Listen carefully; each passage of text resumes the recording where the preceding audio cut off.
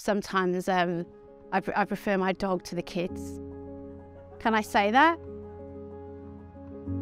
When the kids wanted me to adopt a dog, I was not really sort of into it. I had enough with 3 kids. Now I would never imagine life without the 4th furry child. Life with Cabbie now is fun, it's chaos, it's soft and warm, it's just, yeah, crazy.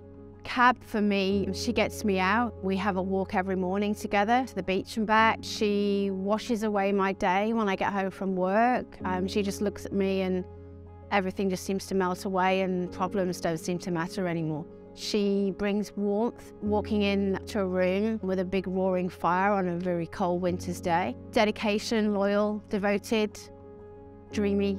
Yeah, she's cool.